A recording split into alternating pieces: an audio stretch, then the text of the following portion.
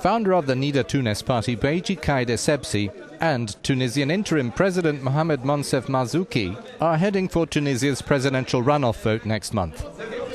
Essebsi was briefly Prime Minister in the year of the Arab Spring uprising and previously Interior and Defence Minister and Ambassador to France and Germany. Marzouki is running as an independent candidate. This follows the general election in October when Nidaa Tounes won the most seats in Parliament, beating the Islamist party Ennahda that won the first free poll in 2011. Essebsi, on the eve of his 88th birthday, used to be a parliamentary chief when President Ben Ali ruled Tunisia. He presents himself as the experienced transitional statesman the country needs. He denies involvement in the abuses of the old regime. But not feared. More than 3 years since Ben Ali's overthrow, Tunisia's rival secularists and Islamists have largely avoided the turmoil that has plagued other Arab states swept by popular revolts.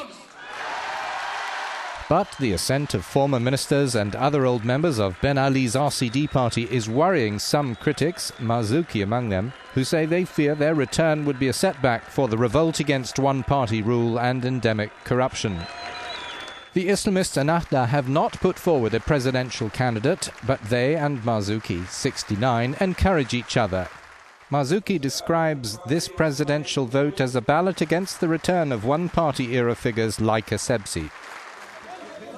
From France, Marzouki ran a political party banned by Ben Ali, returning from exile after the Tunisian Revolution, later ending the state of emergency rule and cutting his presidential pay by 2/3. Ennahda led the post-uprising government but sought to forge a new constitution veering towards Islamism, reacted weakly to extremists fighting security forces and did little for the economy. Yet, bowing to national demands, Tunisia's moderate Islamists left government voluntarily to let a technocratic team run things. It was the post-uprising Constituent Assembly that elected Marzouki interim president.